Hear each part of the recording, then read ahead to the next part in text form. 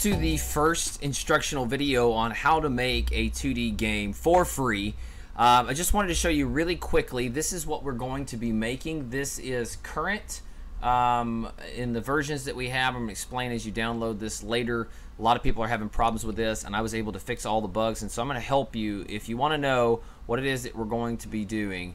Actually, I think I'm starting on level 4 here, but let's take a look at this. So I just want you to see that all this works. So as you start up the game, this is the platformer tutorial. All these other levels are locked. All of these buttons do something. I'll quit. When you're in play mode, it doesn't just quit the game for you, but it actually does work. So when you click level 1, he goes into level 1. He moves back and forth. He jumps. When he falls on the spikes, he resets that level. He touches the flag, he goes into the next level. He goes over to the door. The door does not work, and you get a little message saying, hey, missing key. So when you get the key, a little thing pops up in your HUD. You're able to open the door, go to the flag. You have enemy AI that responds the way it's supposed to. So it will patrol on its own and kind of have like a little mind of its own. It will also chase you. It will damage you, and when you get damaged, you go invulnerable. When you get damaged to the point that you die, you restart that current level.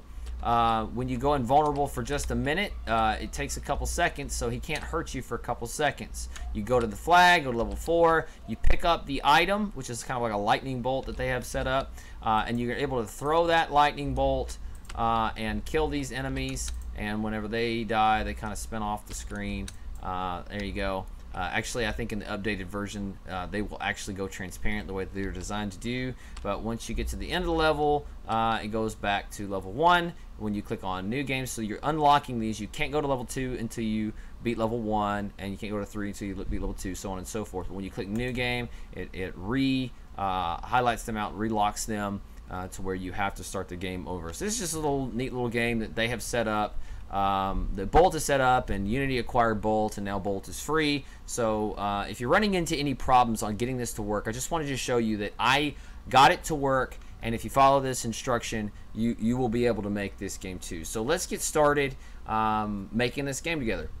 So the first thing that we're going to need if we're going to be able to make this game is we're going to have to download and install Unity. You may have already done that. If you haven't, you can go to unity.com and you just click on getting started. And when you do that, it's going to come up with a lot of different plans for you. If you want to go ahead and pay money, you can. But listen, if you are just trying to do this for yourself, if you're a student, you're in great shape. You might have to prove that you're a student. I don't know. I'm not a student at the moment. But if you make less than $100,000 on this video game in a year, well, then you don't have to pay for Unity, and you can use it for free. I really like the way they have that set up. So just go ahead and click that link. Go ahead and hit start here. They're saying, hey, listen, we want you to understand the way we have this set up. So what I just said to you basically applies. So you're gonna hit OK. You'll save the file. I already done that. Once you save this file, you're going to open it, and once you open it, you're going to get the Unity launcher. Okay, so once you get Unity installed, the first thing you should see is kind of a blank project screen. You are actually going to have to install the version of Unity that you want to run. I'm currently running 2019.4.2 F1. I know there's been another update, and then they just recently released the 2020, and I just hadn't got to mess with it because I've been kind of busy. But I did do this in 2019. Any updated versions should still work, so just go ahead and install that. Depending on the the builds that you want to do, like if you want to do that, you have to select all of the builds that you want to use. I just did the standard, and it installs that somewhere around like 2 to 3 gigs. It's going to take a little bit for you to install, just depending on which build support that you are installing. But once that installs, you're going to go to projects, and you'll hit new, and just go to 2D and call the project whatever you want. So Bolt project, and just hit create. This is Bolt project alpha. I don't know, call it whatever you want. Hit create, and then find a place to save it and hit create, and then it should load up, and we'll continue with the next part of this video. Okay, so when Unity opens up, this is the first thing that you see. I've arranged my windows in this way. This is helpful for me. It should be helpful for you. to save the screen this way, and I'll show you how to do that just real quick. First of all, the project folder goes over here to the left, and I have it set on such a way that I have 2 folders to where I can see the root and the asset. It's in 2 column layouts. When you click on that little icon right there, you'll see that. So if yours looks like this, just click on 2 column layout. You can get that screen set up. I have dragged the console down here so I can see my error messages and stuff pop up over here. In Animator and Animation, you can go to Window. Let's see here, Window, and where's that window at? I can't remember exactly where that. Oh, you have to install the thing first. That's probably why it's not working. Okay, so go to Asset Store, and we're going to install Bolt. Again, Bolt is free on the Unity website, so as soon as this loads up, actually, that's the first thing you see right now, like, hey, get Bolt. So it's really easy to find it. There you go. But you can do a search for Bolt, and you'll see this this screen right here, and I've already claimed it, so all I have to do is import it. When you import it, you get a screen that looks like this. So you'll import it into your project. When I first imported this, I installed the wrong one, and so it wasn't working correctly. You get a couple error messages down here. Let me fix that real quick. So clear that out. Go to install Bolt, and what you're doing, what worked for me anyway, is doing the Net4 framework. So whenever I click on that, it prepares the package, gets it started, and then you'll import it. And when it's done importing all these files, then it'll say, okay, now we can install Bolt. When you install Bolt, there are a couple other folder tabs that you want to put in a couple places that are helpful for me. I watched the tutorial video. Homek, I think, is the guy's name on Discord. Guy was super helpful. It's funny, after studying a 35-hour course on Udemy, I learned more from a 1-hour tutorial from that guy than I learned in 35 hours. So I don't know, maybe it's his style of learning. Anyway, when your Bolt screen comes up, you'll hit next. I would select human naming if I were you, because we don't understand all the computer language, and if you're a programmer, then maybe what are you watching this video if you already know how to program? You don't watch this video, watch somebody else. You're making me self-conscious. Anyway, go all the way to the bottom. These are all the aspects and things in Bolt that you will run into. While we're doing that, let's see if I can click on. I can't click on that yet. So I have to wait for this to finish loading, and once it finishes loading, then we can go and get the platformer asset file. I actually have, I believe I have the other thing of Unity up. Yeah, so I have my other thing up, so I can go back and refer to that. You don't need that, but that's just for me. So anyway, so oops, if I can get the right one up. Come on, dude. There we go. Ah! Again, I make mistakes. All right. Goodness gracious. Let me just minimize this. How about that? All right, so it's still building that database, and when it's all done, it should get a little window like that, so you can just close it, clear all the console logs and everything like that. So we need the Bolt platformer asset. So let me see if I can search. Where's the search bar here? Goodness gracious. Oh, there it is. Okay, Bolt platform. So if you just search Bolt platform, it should come up for you. And it's this one right here, Bolt Kit Platformer Tutorial Asset. I've already kind of claimed it, so it says I can import it. So what you're gonna do is you're gonna import that into your package. Do not click Install Upgrade. Just hit Skip. I think that's what they have to update. So if they would do that, maybe this video would be different. But you're importing all of this stuff.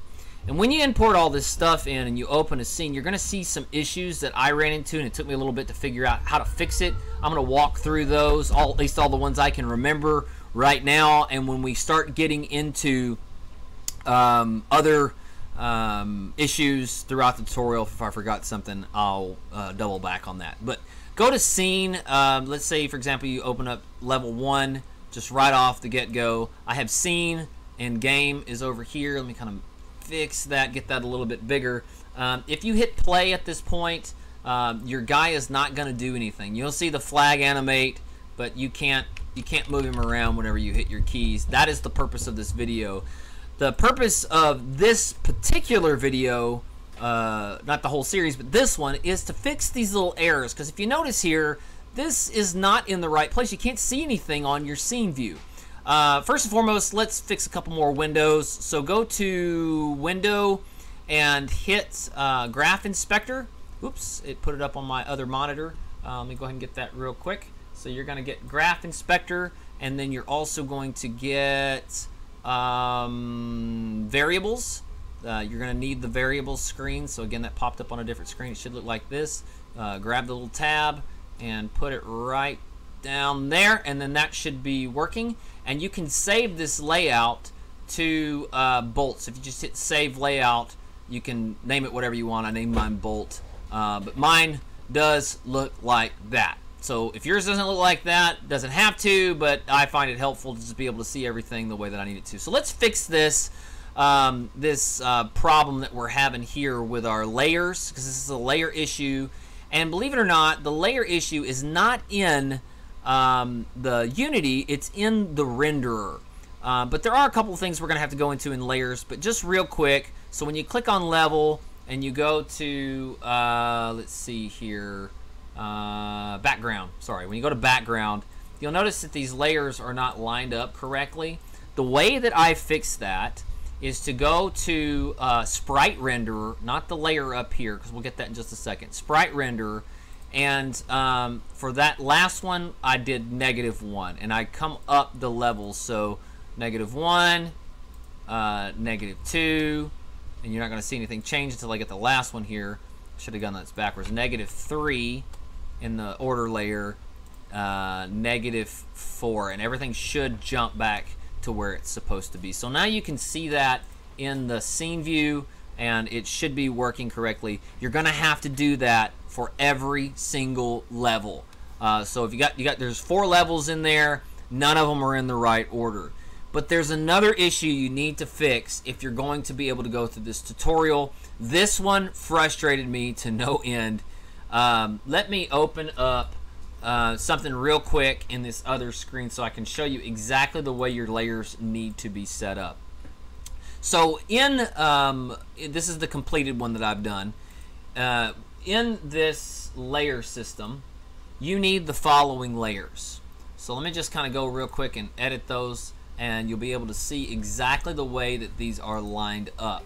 That wasn't necessary. You don't have to have the sorting layer. You just need layers.